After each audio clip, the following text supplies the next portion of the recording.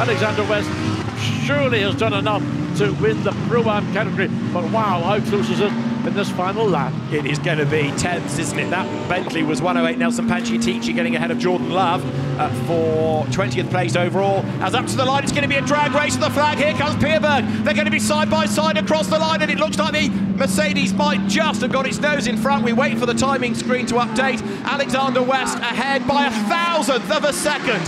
1,000th of a second the margin. Johnny Adam runs across the pit lane to find out who got the place, but Alexander West has been given it by 1,000th of a second. That's as close to a dead heat as you're going to get.